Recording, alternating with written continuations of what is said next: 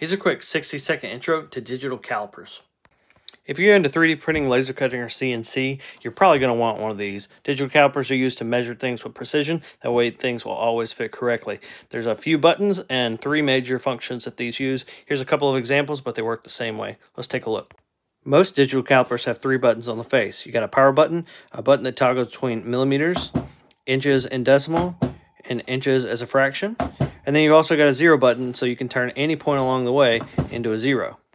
You also have these jaws that pinch things on the inside, these jaws that pinch things on the outside, and then a depth gauge on the backside.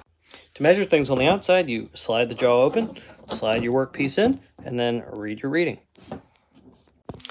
To measure things on the inside, you want to take your other jaws and you want to expand them on the inside of whatever your pocket is and take your reading. To get depth, you just put that pin down and slide it down there and take your reading. Now you can measure anything.